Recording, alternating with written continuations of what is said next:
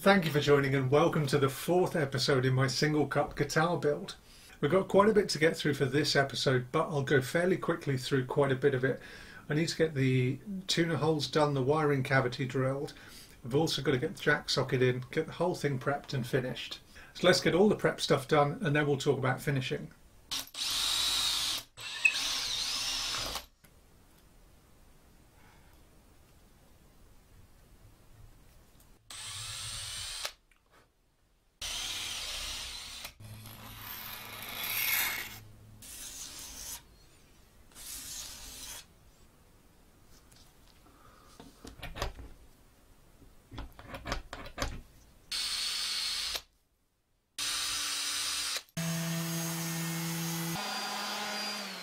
Now it's time to start applying the finish.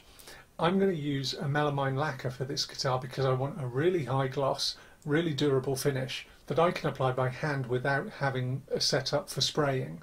About a year ago I shared a video for how I go about getting a high gloss finish using the Melamine lacquer, and I had quite a few questions subsequently, so what I'll do is I'll try and answer those questions as I go through. The first couple of questions I had were around thinning and sanding sealers. So Melamine lacquer is a cellulose-based product, so cellulose sanding sealer and cellulose thinners will work with the Melamine lacquer. So I'll use a sanding sealer, particularly if I'm using colour or I'm using a wood like Rosewood or Okoume Body where the colour tends to bleed when you apply finish. So enough talking, let's get on with it. So this stuff dries pretty fast, so I just want to work fairly nice and quickly. Don't need to rush, but I just want to get through it at a pretty reasonable pace. So now what I'll also need to do, if the rosewood starts bleeding onto the binding, I may need to just scrape the binding before I start applying the finish.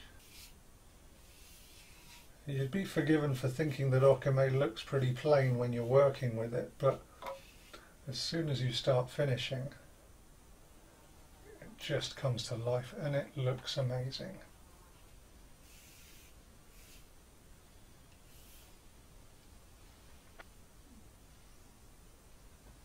Okay, so I've got 3 coats of sanding sealer on here and I've sanded it back and scraped the binding because the rosewood did bleed onto the binding.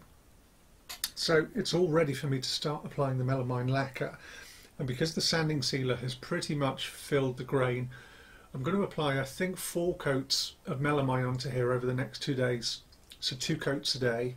Then I'll leave it for a week and come back and start the sanding and polishing process. So I thought it might be an opportunity to do a quick recap on this body, which is the one that I used for the melamine lacquer tutorial that I uploaded about a year ago. I've had quite a few views on it, but also quite a few questions, and some people are wondering what it looks like now a year on, and specifically whether the finish has sunk into the grain at all, because I used the melamine as a grain filler as well. So it hasn't sunk at all into the grain, and you may or may not be able to see that on camera, but it looks great, and it looks basically exactly how it did the day that I polished it up. So I held on to this specifically because I wanted to see how it ages, because there's very little out there about melamine lacquer. So if you were interested in that, hopefully that's been helpful to have a look at it a year on. Okay, so let's get some finish put on this guitar and see what it looks like.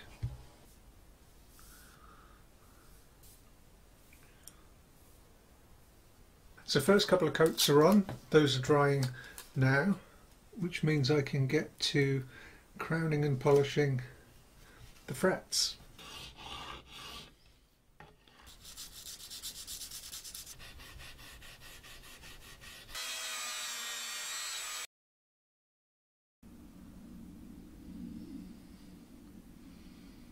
So that was fun, and this is admission time. It's a few weeks later, albeit a couple of seconds for you guys watching, but I had the finish that was all on. In fact, I was doing the last 2 coats. I spent 3 days putting a few coats on, and the last day, the morning I came out, it was overcast, it was hot and humid, and I knew that I shouldn't put finish on this guitar, but I wanted to get started on my thin line telly, so I just went ahead and did it anyway, and within an hour of going inside, the whole finish had completely blushed, and I had to wait a couple of days and sand it back and redo it. And I'm always going on about patience in guitar building, particularly when it comes to finishing, but I went ahead and I did it anyway. And I lost about 4 days in the end having to redo the whole thing. So it's fine now and it's cured. I can go ahead and start the sanding and polishing process, but I do need to start taking my own advice on these things and not rush them. Anyway, let's go ahead and do this because this is the exciting day. This is where we start to make it look really pretty. I'm going to go ahead and start sanding. I'm going to go from 800 to 5000 to a medium polishing compound, an extra fine polishing compound, and finally a swirl remover. That's the plan. So I'm going to do one fairly quick pass and then give it a wipe down, because this is the bit where it will give me a good idea about how rough the finish is. Okay, that's not actually bad for a hand applied finish, which is always rougher than a spray finish.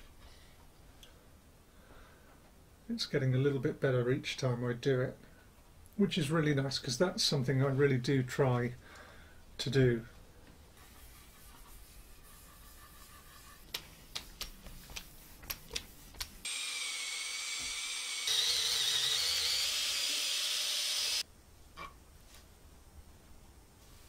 Okay, how about we get this assembled? I got a bit ahead of myself. We need to finish the neck first. Okay, I've just set my neck aside because the courier has arrived and delivered me some top sets that I've been waiting for from a new supplier. So should we take a quick look at some top sets that I've got? Let's start here. Okay, first up is a Poplar Burl set, which looks awesome. I mean, this is the one thing I have just realised, that this is going to take a huge amount of prep and a lot of effort to work it, but it's going to look beautiful. Next is some flame maple. Now this is a really hard one to photograph because it's amazing book match top and very even, but it just doesn't look like it on camera or in pictures. I'm going to move it around to a few different angles and you might hopefully just kind of catch it. And finally, just a much more subtle Poplar Burl, but it's got a really pretty grain that's flowing up this way and this way. It looks really elegant and I really love that in a top. So there we go, that was a quick detour, but I wanted to show you because I get excited.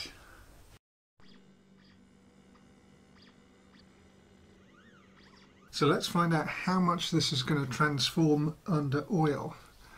I'm actually just going to get a fair amount on and then I'm going to rub it in with some 2000 grit paper.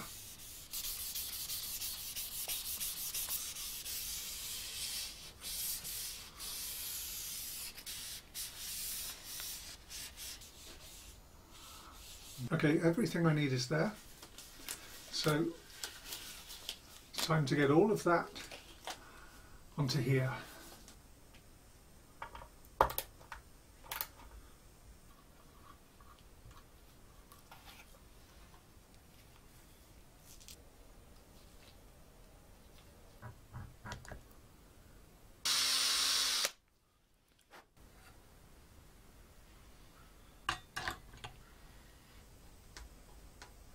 So I'm almost ready to get the strings on and do the setup now, which I can't wait to do and to play it, but I do need to take some time just to get the nut as right as I can get it before I do the setup. Oh, and for anybody wondering, I did say that I was using white binding because I'm going to use white humbuckers in this guitar, and I did try the white set that I've got but it just didn't work, so I swapped them out to chrome humbuckers and mocked it all up. And it just looked wonderful. It looked how it does now, which I'm really, really happy with.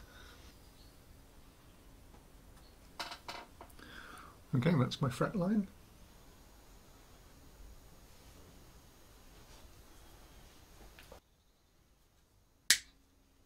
I can see that it's a long way from where it needs to be. I haven't adjusted anything yet, apart from my rough guesstimation about where I could start.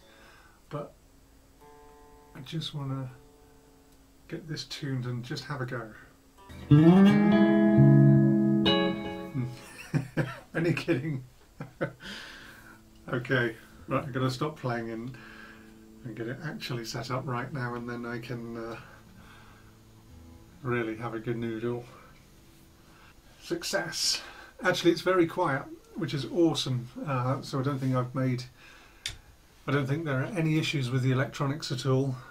Okay, I couldn't resist. I've broken out the Black Star. I just wanted to hear what it sounded like through my valve amp. So I'll do a run through of some picking and some chords just on clean setting, completely clean, because that's really how I should do a guitar demo. But then I'll add a little bit of hair to it just with the boost, and then I'll have a little play with a bit of gain on the amp, a lot of volume and a lot of boost. So I'm not going to talk through the demo because it's going to be quite loud. I'll have to turn the input gain down on the camera. It's also just the camera audio, so I really don't know how this is going to come out, but we'll give it a try.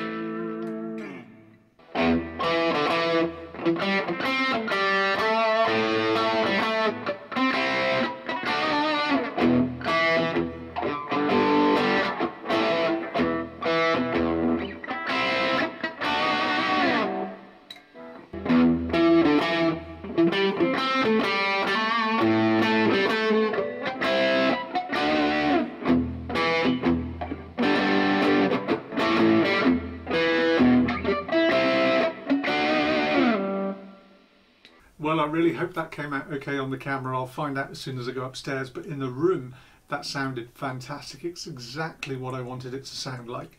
So I'm going to play around with the pickups a bit because they're new to me, but these are Alnico IV fairly low output PAF sort of output humbuckers, and I love them so far. I'm definitely going to get some more of these. So anyway, that is the Rosewood single cut build. I need to come up with a name for it, but the next thing I have to do is to get my Telecaster, my thin line Telecaster finished, and I've got to start my build for my collaboration with Todd. So I need to design my dream version of a Strat, and that will be out soon. So as always, thanks very much. I really appreciate all of the support you guys give me in the comments and the likes, and I'll have a new episode of something very soon. There we go.